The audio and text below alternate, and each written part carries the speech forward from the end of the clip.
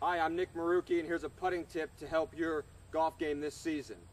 Today we're going to focus on the grip of putting, and it's very different from the full swing, where we want to get the club lower in our fingers and the heel pad on top so that our wrist can hinge in the backswing.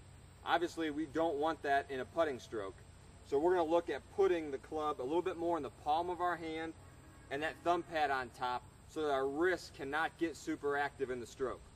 When we do that, that puts our hands in a little higher position to where the putter and my forearm create a straight line.